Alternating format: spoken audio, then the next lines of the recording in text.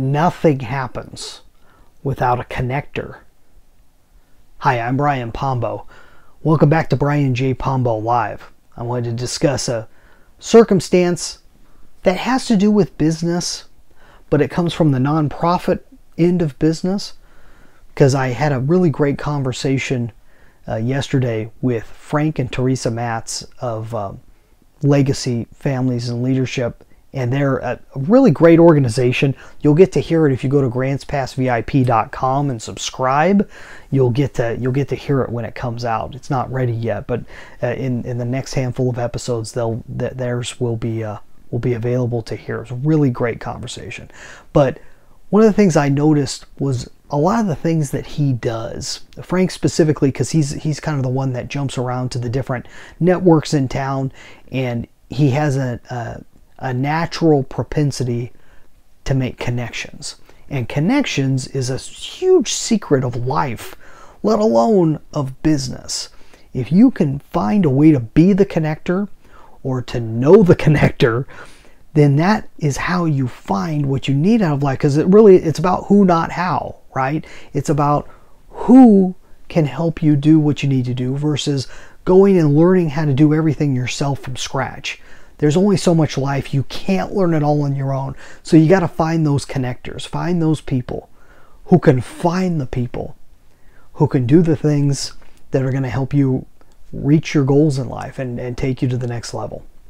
So Frank, for an example, knows a whole lot of people in the nonprofit realm in terms of charities and so forth in the area. And one of the things that he did, let me take it back a little bit. Here in Oregon, and I know along a lot of the western states of the United States, currently, this is 2023 that I'm filming this, currently we're facing a huge homeless epidemic. Just large amounts of people that are choosing to go without a home right now and living in a tent or what have you, and just living that life. And there's reasons why it's more now than there were before, and there are many things that go into that, but I'm not going to get into all the politics and stuff behind that. The problem is how is the everyday person handling it? Where are the actual solutions? Now, there are solutions, but they tend to be spaced out. There's different solutions for different types of people, different solutions to different problems, whether you have if you have any type of substance abuse issue, or whether you have a mental disease that needs being taken care of, or a spiritual thing, or whatever. There are different groups that can handle each of those things. But it's not like the police. Love the police, but it's not like the police are going, tent to tent and lining these people up with the right charities. It's really not their job, and it's not one of the things, at least our locals wouldn't be doing that, or police or county sheriffs. So Frank is one that's actually done this. I haven't met many people that have. He went out and talked to people in these tents and found the ones that don't want to be there, that are looking for solutions, and he's helped line them up with the different solutions here in this county. All he is a connector. It's not like the solutions didn't exist.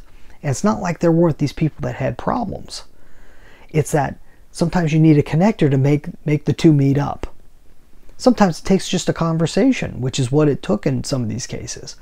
I just found the simplicity of that, of taking on a problem that most people see as almost unbeatable, that's something you can't possibly solve, and going out and doing nothing more but lining the people up looking for a solution with a solution that's most likely fitting for them. There's something to that. Everyone that I know in life that really goes far are the people who can connect a problem with a solution. A person with a problem to a person with a solution in most cases. And so if you want to find a way to be unbeatable, if you want to find a way to make a difference in this world, be a connector. The connectors are what really make it happen. And the best type of businesses and business systems are those that are connecting people to the solution of their problem. So simple idea, but something that it kind of touched me in the way that it was applied to the homeless epidemic. So hopefully that's helpful to you. One of the things that I do is I show people how to use content marketing to solve their problems. So a lot of times it comes down to standing out. How do you stand out from your competition? How do you show up in a completely different way? I talked about it in my book, 9 Ways to Amazon Proof Your Business, but I wanted to go more in depth for people who wanted to really look into content marketing, doing the type of things like this, doing a video or an audio podcast, doing a blog, doing any of the offline forms of content marketing. It's all available to people, but most of us don't know where to start. So I put together a course specifically for the person that's just curious of whether it's right for them or not, whether it's right for them, their business, their cause. Go check out my course. You can find it at contentmarketingquestion.com. contentmarketingquestion.com. What's the question? The question is, should we even do content marketing? That's the question we're going to answer. If you don't get that answered by the end of the course, you'll get your money back on it. But go check it out. See if it can be helpful to you. That's all I got for today. You have a good one. We'll be back tomorrow. In the meantime, get out there and let the magic happen.